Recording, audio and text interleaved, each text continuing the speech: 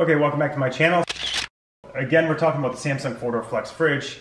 Going to give you another cleaning tip on the inside for getting the side drawers out and that sort of thing. So we did a video on the bottom drawers and cleaning those. We'll put a link in the description below. We also did one on removing the shelves and the fancy feature of this flip up.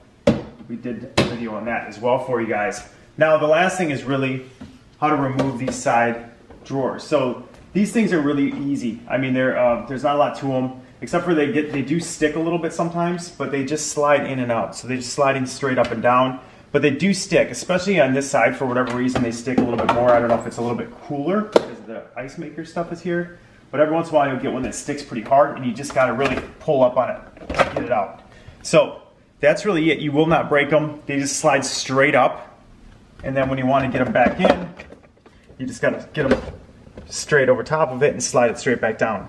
So that's really it. All of these work the same way. So regardless on the right or on the left, or even in the freezers. So the freezers ones, for whatever reason, they don't seem to stick as much. So I don't know, maybe it's a little bit warmer.